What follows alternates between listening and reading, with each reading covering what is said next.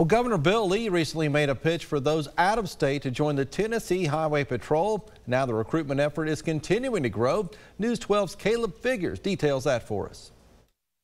Governor Bill Lee is inviting out-of-state law enforcement officers to come to work in Tennessee. It's his third pitch in 3 years, and it looks like another success. Working out early this morning with the cadet class of the Tennessee Highway Patrol, just to remind them of how much we appreciate and how much I appreciate the men and women of law enforcement.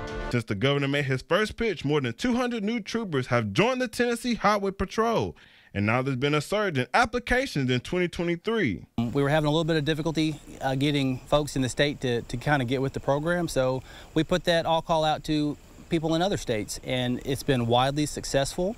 So we keep doing it and recruiting out of state and trying to get good quality candidates to come to Tennessee. THP offers some of the most competitive benefits nationwide and a supportive staff. It's a wonderful agency, very supportive. We get great equipment. We have a great command staff. We have a supportive governor, great citizens of Tennessee that love their highway patrol. THP recently raised its starting salary to $65,000 a year, but hiring just closed. Don't worry, they plan to have another class for cadets in the winter. I encourage anyone, if you're thinking about it, if you're on the fence, reach out to a recruiter, go online, look up videos on YouTube, and we'll get you there. Reporting in Chattanooga, We started together.